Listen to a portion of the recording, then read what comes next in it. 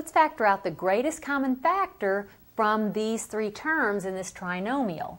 Let's decide first what is the greatest common factor. I have 6, 12, and 30, or 6, negative 12, and negative 30, but I'm looking for a positive integer here. The greatest common factor of the numbers is 6. And then notice I have x squared, x to the 1, and then no x at all, or x to a power of 0. There is no power of x that is a factor to all three of these terms unless you count x to the 0, but that's just essentially 1. So my greatest common factor is 6. I'll rewrite each of these terms showing that greatest common factor of 6.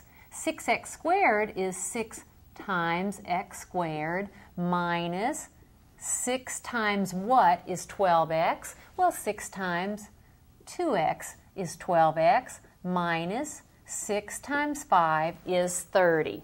Now you can check me, but if you perform these multiplications, you have the original trinomial. It's just that now we're able to see that common factor of 6 that we will factor out.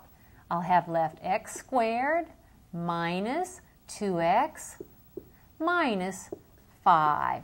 I factored out. You can check by multiplying and also check and see that these three terms have no other greatest common factor other than 1 or negative 1.